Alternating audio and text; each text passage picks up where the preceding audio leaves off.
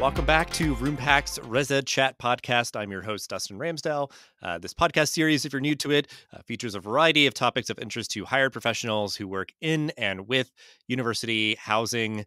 So we cover a lot of different topics. And this one today, I think, is a very unique one because we're recording this January 2024. I feel like it's the right time of year to be talking about creating a vision. I've been a part of different organizations where sometimes you're going without, and other times you maybe have a vision that maybe is not super helpful. It's too vague or not, really reinforced or utilized and stuff. So I think it's really important, for organizational culture to have a vision and to have a clear and concise and compelling vision that, kind of reinforced consistently and everything. So that is what we'll be talking about today. And certainly how that kind of really shows up specifically in the world of university housing, residential education, whatever your institution might call it. So we will start as we always do. Amanda, if you want to introduce yourself and your professional background and how you got to be where you are today. Sure, thank you. So my name is Amanda Knerr, and I have the pleasure of serving as the Associate Vice President for Student Affairs and the Director of Housing and Residence Life at Ball State University. And I've been here at Ball State for about 2 years now. Before that, I served as the Executive Director of Residential Life at Indiana State University. And then I've also worked in housing at Penn State University and some of those campuses, and at the University of Alaska Southeast in Juneau, Alaska. So I spent my entire career in housing and residence life, and excited to be here today. Yeah, and it's always nice just talking about this, and we're kind of like starting a new season. I feel like I'm just sort of reflective in general, but we're like, I got my start, as I think many people do, in residential education, worked professionally there for a couple of years as well. So that's kind of the core, and I think at least kind of the maybe baseline or kind of initial memories and things that I'm seeing in my mind's eye about kind of, creating a vision where, like I said, you can kind of have that spectrum of like nothing or something that's maybe middling and kind of not super useful, and other things that's can be much more informative and relevant and useful for folks as they're doing their work every day. But, we'll start with a very kind of just broad question, take it as you will. What does it mean to you to create a vision, and why is this so important? For many years, what I did for a vision statement is about every 2 years, I'd pull my leadership team together and we'd look at the website. What does our mission say? What does our vision say? Do we need to change any of the words? And we might change a word here or a phrase there, and then we'd slap it back up on the website and we'd forget about it until 2 years later in the retreat, or we'd bring it out for onboarding a new staff during training or during new student orientation when we're talking to parents about housing. But that's really, it lived on the website, and it would be a conversation for a half hour or so at a planning retreat in June once every couple of years. And that was really frustrating. And so then I said, well, we need to start doing strategic planning. If we do strategic planning, we'll bring the vision to life. And so we do the same thing. We'd gather everybody together right after the halls close, and we do this retreat, and we talk about what are our priorities, what are our goals, what does the university want us to focus on, and we'd create this map or this blueprint or this really pretty document that we might share to some campus partners. We might pull off our shelves every once in a while when a new initiative was starting, but it really just didn't take a lot of life. And what I noticed was my team didn't really connect with it. They didn't really align with it. It wasn't something that guided our decision making. It wasn't something that really connected us to the work. And but that was what I knew how to do, right? And so a couple of years ago, my director for residential learning at Indiana State called me over winter break, and he said, Amanda, I need your address. I'm sending you this book, and I need you to read this book before we come back at the end of break. And I was like, what is this book? He's like, it's everything. You're going to love it. And so he sent me the book Vivid Vision, and it changed my life, and it changed my team's life because I learned how to craft something that was going to help my team know where I was trying to lead them, that was going to inspire them to action. It was going to help them to see themselves as part of the story. And it was going to really guide every decision we made and every experience we had both together as a team, but every experience we put together for our students for the duration of the plan. And then it really inspired me to think critically about where was I trying to lead my team? What was I trying to create? What legacy did I want to leave? And so happy to chat more about the book and how it changed how we did vivid visions. Yeah, yeah, it's good. I get, yeah, just kind of one core resource, and we'll give the opportunity. There's other kind of tertiary things that maybe have an impact here. But that being kind of like, if nothing else, like that, you maybe like, anybody listening, if you don't take away anything else, like, go check out that, because I think that would be sort of the handbook to manifest a lot of things we'll talk about here. But a couple of things stuck out from what you were saying of like, 'cause I think that idea of the sort of like meandering middle of like creating a vision is either like it's maybe just too vague or not relevant. So it's not, like you said, like it's just not utilized. It's not, implemented in any way. Um, or like, I guess that idea of uh, another part of what I was thinking about of like, you put it on the website, like it's something like you should be able to be like held accountable to, or sort of, all of that. But I guess just like talk about that, I guess, of like that sort of place of like, you know, the idea of like creating a vision of what it means is that like from what you're saying, like it's something that feels relevant, that feels useful, that feels like, it is like something that you share out like with your colleagues, but also sort of like with others, I guess, of like, yeah, like why is it so important? Like what the impact that you feel like it should be having? Like you said, there's a lot of things there where it's like, oh, you were kind of checking off some boxes of like, oh, maybe we do like a strategic plan, or we do training, we bring it up. Like, so like that's the idea. Like it was brought up, but maybe not enough, or not in the right context, or with the phrasing of it was just like uh you know, um, just not relevant or useful. Maybe it's too vague, or those sort of things. So I think just like, because when we'll move on to sort of the resident education context, but like, say you've got a really clear, compelling, relevant vision. Like, what's the impact of that? Like, why is like going through that effort to make one that's really vivid and compelling? Like, why is that effort worth it?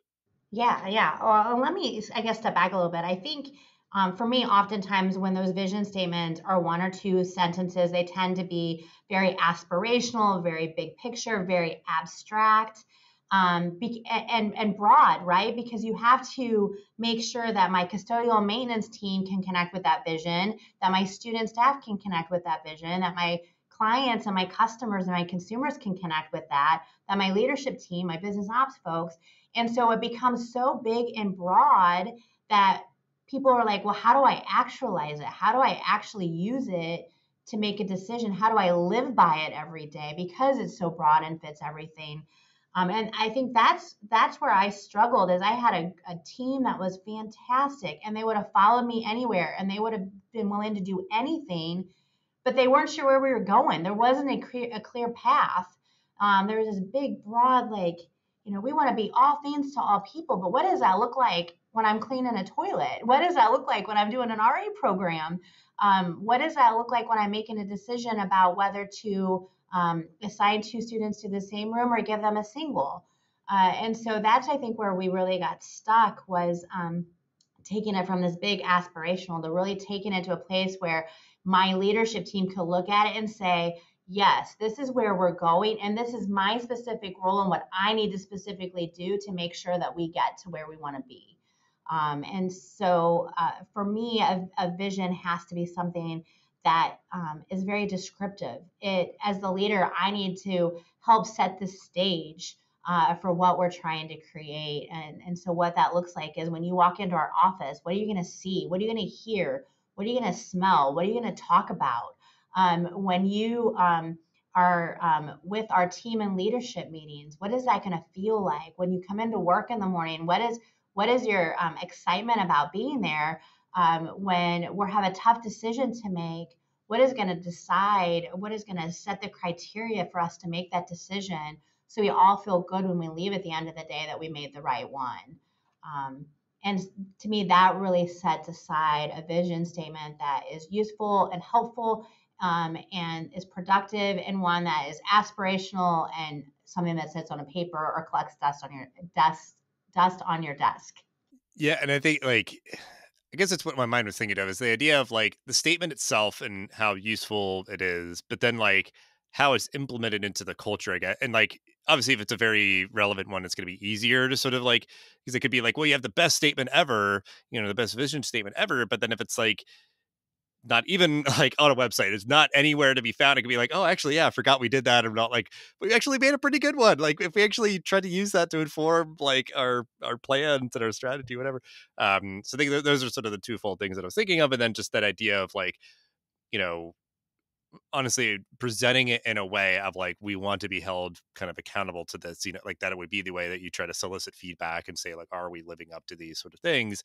And I guess I wonder too, because like I think this is probably some people's thinking about this is like trying to like kind of distill it down. I don't know if maybe the book mentions anything like this, but like, is there like a good formula, you know, like structure to how these statements could be? Because I think you were getting it as like the way that you know, most people start to be like just super broad and kind of vague. It's the idea is like, ah, we want to be the best, you know, residential education program in the world. It's like, what does best mean? And like, you know, okay, well then how do we get to that? And then like, you know, you can start to kind of interrogate each kind of piece and everything. So do you feel like there's kind of like a shorthand formula, like guiding sort of ideas of like, it's got to have this sort of like general structure of like, I guess I'm assuming maybe it's like an action and an outcome or something. Like, is there anything like that? I guess that you feel like you could kind of help people with this or going on this journey.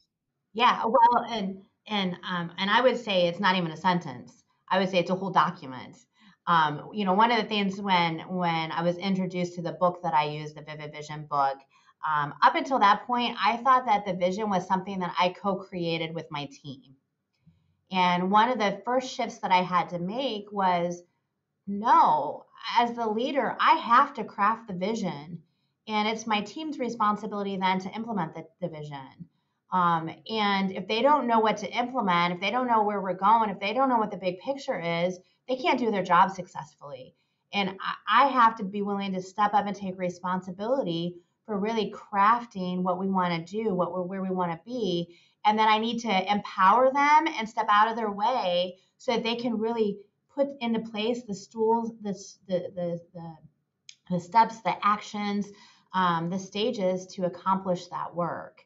And that was a shift for me because I'd always been okay, we're going to have that one sentence statement up on the board. It's got to be very aspirational. And in the book, they talk about, no, this is a 3 to 4 page document, and really look at all the different areas of your business, your program, and dream big. And so they talked about mind map and really write down like if money, if facilities, if a location, if none of that were were a barrier, what would your program look like? What would it sound like? What would it feel like in technology and customer service and staffing and hiring and training? And so I just had this huge document and just wrote all over it, all this mind mapping and words and phrases and all these things. And it took me 2 full days of just on my own thinking about this. And then I thought, gosh, how do I put all this in a sentence? Well, you don't. And when I got down and started free writing it, I ended up with almost 10 pages of written document. And I took it to my director and said, here, read this. What do you think? And he said, it's a lot. He's like, it's great description. I see where you're going. I see where we're trying to go. And I'm getting really excited, but there's so much here. Let's tap it back. And so just rethinking and recrafting until I had basically a story. And it was a story of where we were going, where we were and where we were going to go. And it was really creating a word picture of what that would look like. And when I finished really wrapping that up and really fine tuning that, I also realized that as I was writing it, a lot of times I said, our campus partners will say this about housing and residence life. Our students will say this about their experience with residence life. And then I had to pause and say, that isn't a vision, because I don't have any power or control or agency on how they're going to describe us. But I do have agency on what we're going to collectively do within our unit. And if we do those things, then I believe that the perceptions that I'm writing about are what the students are going to experience, is what our campus partners are going to say. But I've got to stop describing what our campus's partners are going to do, what our students are going to do. And I got to really start crafting a picture of what we want to do. And then when I finished writing that document, I took it to my leadership team and I actually read it out loud to them. Because I wanted them to hear it. I wanted them to close their eyes and experience and see themselves and see our team in that space 3 years from now. And, I talked about wanting to be the premier residential life program in the country because our students deserve to have the very, very best, to have the most talent, to have the best programs, the best facilities, to really get all of that. And so when I started talking about what that would look like at being a premier housing program, um, all of a sudden I had directors saying, oh my gosh, if we want to be the premier program, these are the steps that I need my team to take in business operations so that our students have a seamless process housing contracting. And my training person said, oh my gosh, these are all the things that I can do in training to make sure that we're delivering a prestigious national program. And that's when I realized that that is what the vision is supposed to do. We need to create the description, to tell the story, to help people see themselves in that space. Because when they can do that, then they start to think about all the steps and all the actions that they can take to make that happen. And that's what was missing in the past. Really challenging the kind of preconceived notions. I think like I will admit, like, yeah, going in is like, oh, it's just like a sentence, right? You got to make like a really good sentence, and we're trying to just make like a better sentence, and it's like, nope, just like blow that whole kind of paradigm up, and that idea of like at least version 1.0 has to be coming out of your brain as like the leader of the the division, the department, whatever. I think those are two really good kind of takeaways for folks. But then even just like parts of what you're saying of like, certainly, yeah, you could, you wrote 10 pages and it's like, oh, it's got to be as long as possible, all the detail, all the sort of things. And it's like, try to find, a little bit of like, you know, uh, brevity is your friend, I guess, like specificity, and you don't have to sort of like belabor the point. And like it should be, compelling in that regard. But like, how you like read it too, I think is a really powerful cultural thing, is it's like this did like come from you, even though it might have iterated over time, and like having it be read in your voice, I think is just like a really powerful thing as like the leader of a team, and kind of inspiring. But yeah, I mean, I think just like moving into kind of the residential education context specifically, like to kind of build off that idea of like, okay, this is going to be like a multi-page document, because it is like nowadays, like the work that is happening is very complex, and it's going to have a lot of moving pieces. So like, you could never hope to have something that would be utilized readily and relevant and all that if it was just this like sort of sentence where it's like, okay, we're going to just like, dilute it, out of any sort of relevance, because it's just one sentence, or whatever. So the idea that you could really honor and respect and include, yeah, the housing operations people, the facilities people, and all that, and be kind of maybe calling them all out specifically. So I guess just, yeah, I'll present that to you. I guess like, how have you seen this specifically applying in the residential education context when you're creating a vision? Because again, there's usually a lot of kind of uh, specific areas in your department, but then also like the other collaborators and stakeholders and stuff, I'd imagine. Yeah. Gosh, I mean, there's all sorts of ways for the Reza team and just creating that culture, right? So, as the director of a unit, I wrote the vivid vision for our team, but then I would also encourage, if you are a hall director or a residential learning coordinator, as we call them here, and you're running your building, you are the leader of your building. So, how are you describing for your student staff, for your RAs, for your APMs, the way in which you want that building to operate, the way in which you want to engage with your student staff, the way you want your student staff to engage with the residents on the floor? What do you want students to feel when they enter your space? And so, even in the residential education context, yes, you have this overarching departmental or divisional vision, but then take that and craft your own document on how that fits into what you're trying to do within your department. And then I think the other piece of that is you're making decisions, whether it be about programs or events or learning initiatives or learning outcomes. How does that relate back to that document? How does that advance the work? How does that help you take a step closer to that overarching vision? And if it doesn't, how do we put that aside? And I think one of the things we do in housing and res ed a lot is we look around us and we see a gap and we say it's our responsibility to fill that gap. Students are struggling with sleep. Okay, we've got to do stuff around sleep. Students are struggling with alcohol use. So now we're the experts on alcohol education. We're the experts on crisis response, on conflict resolution, all these different things. And we just keep adding more and more and more onto our plates. And when we're doing everything, there's no way we can work towards the vision. When we're taking on everything ourselves, we're not able to advance what's most important to us. And so I think the other way that it applies to residential education is really taking a step back in the work that we do and saying, what are the core components? What is essential for us to do in order for our students to have a great experience, to learn what we want them to do, and for us to accomplish that vision?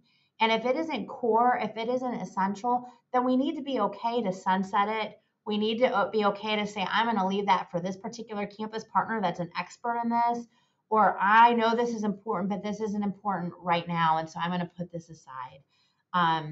And doing that frees us up to do the work that really is the most essential, the most core, and then allows us to advance to our vision. So I think that's also another way where we can kind of help prioritize in a field and in an environment in which we're doing a lot all the time. Yeah, I guess what I'm hearing there is like, and it's like this interesting sort of juxtaposition is like, you know, creating a vision, it feels very broad and aspirational and that, and it is, but even that, like, it is sort of setting a boundary, like it's kind of creating that sandbox you're going to play in, and it does like allow people to focus and, like you said, like focus on the right things and all that. Because I think, I had this question on here, and I feel like we've been kind of like addressing it, so I'll just sort of integrate it in here. But like that idea of like, if you don't have a clear vision, everybody's kind of just working independently. They might be doing amazing things, but there's like no sort of like tie that binds or any sort of reinforcing point, or just no structure, I guess, and no consistency and all that. Because I guess I'll change this question a little bit, I guess, too, is like um, the idea of, if you're working with stakeholders or trying to like maybe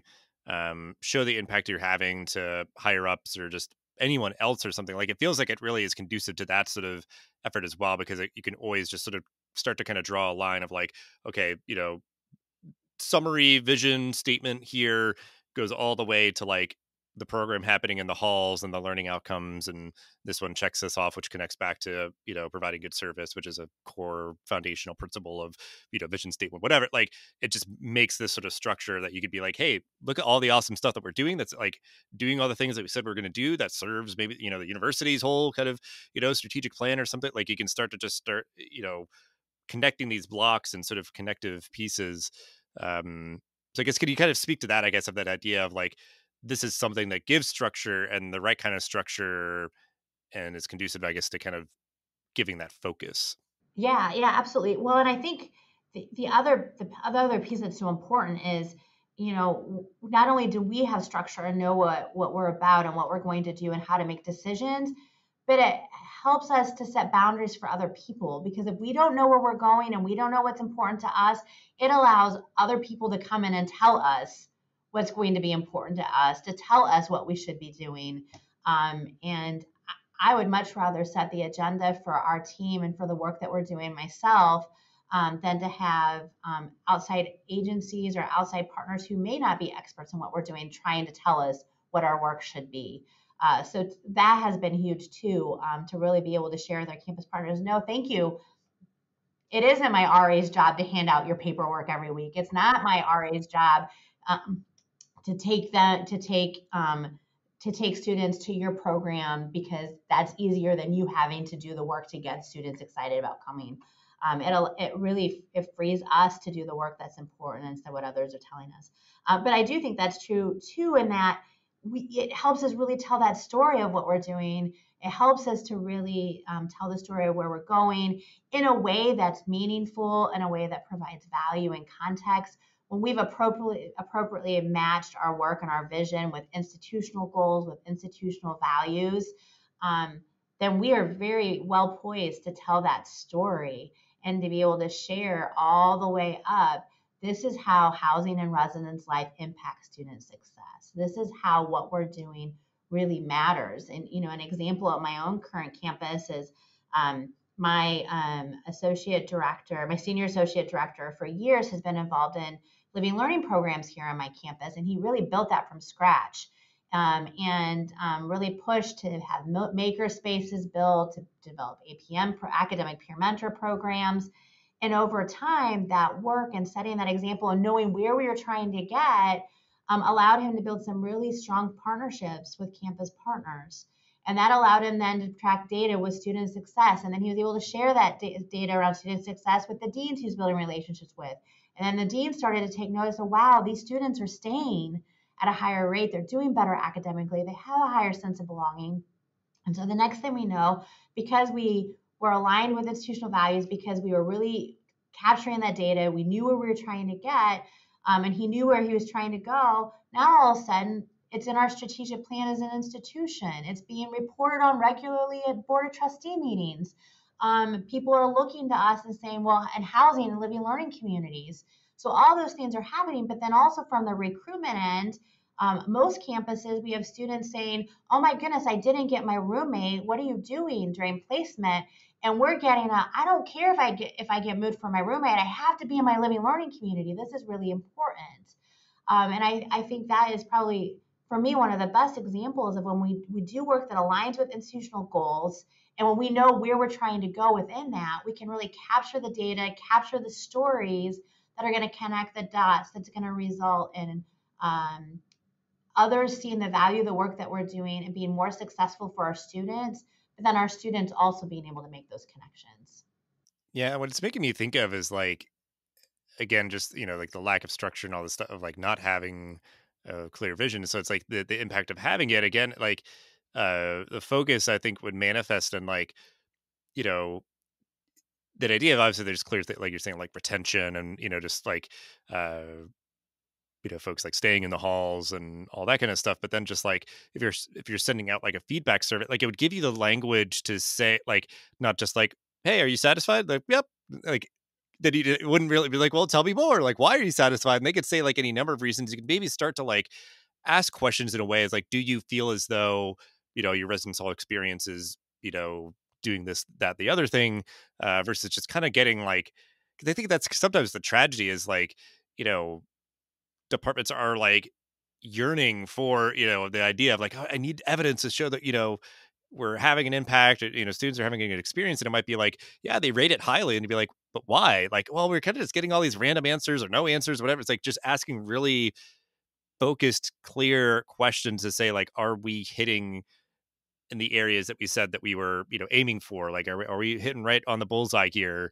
Asking those residents those questions and that sort of thing. I feel like that's what I'm almost even thinking about as well. It's just like, obviously, yeah, just it's having this structure is conducive in so many ways to be able to show your work and tell that story, like you're saying. And then just like you'd have not just sort of like in a, because I feel like anecdotes can be like a bad thing if it's just like that's how we're building our whole strategy. It's just people like, just completely anecdotal, sort of thoughts and experiences and everything. But like if through a survey you are asking a question to get a good sort of response, it's like, here are quotes, here are anecdotes that say, I believe my residence hall experience is helping me to be a better community member or whatever, like that sort of thing, versus just like, it's fun, I have fun and all that. It's like, that's great, but like, I don't know, maybe not as compelling of a way to like justify living learning communities or something. I don't know. So yeah, yeah, Absolutely. Yeah, I think it gives a common language for your team. And so when you're talking about a common language, it allows you to share uh, stories that have rich description in them, that are really aligned, that where you're really talking about the same concept. So I think you're right, and I think I like to share it around. It's like a photo album, like an old fashioned. Here's my photo album of everything I did this year, right? A yearbook, if you will. And you can really take those snapshots of different learning and then put them into like a week of vacation and or a month, and or here's the growing and the learning and the growth that's happened over the years. So it allows you to not only take those individual snapshots, but to tell that story over time and to tell those stories in ways that are interconnected. And to me, that is a much more powerful story to tell to folks who are decision makers or to folks who need to know that than just little individual random anecdotes. yeah, absolutely. Well, as we wind down, I know, Vivid Vision book absolutely be kind of the primary source here to refer folks to, but any other resources that you found helpful on this topic? Sure, yeah. I think Essentialism is another book by Greg McCowan that really helps you think about what's core to who you are, what's core to the work that you're trying to do, which I think can help you create your vision. And then Simon Sinek's It Starts with Why, or any of the videos that he does that talks about understanding what your why is as a department, as an institution, but as you personally, what is your why? Because when you know that, people don't buy what you're selling; they buy why you're doing it. And so, if you know your why and you can live that out, that's going to attract people to you. That's going to attract, as you're recruiting students, as you're recruiting team members, that will draw them in. Everybody's doing housing, but why is what you're doing special? Why is your particular campus, your particular program the place to be? And so, when you can articulate and describe that, that's what's going to draw people to you.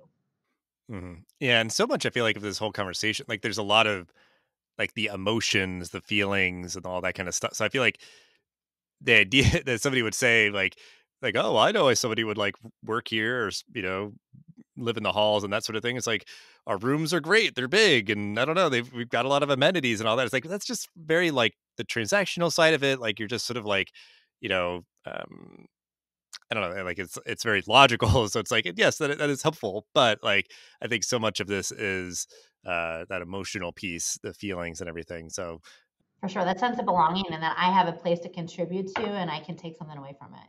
well, then I will give you kind of the final word here. Any just sort of parting bits of advice that we'd give to other Residence Life pros right now? It could be like on this topic, just generally, whatever way you want to take it. But just yeah, any final bits of advice that you'd want to give? Yeah, I think as you're starting to think about your vision, whether it be in your building or in an area of campus or a department or as an institutional leader, um, spending some time just reflecting on that. Dream big, so big that those dreams are scaring you, and really map it out and draw a picture in your head of what that will look like, feel like, and be like.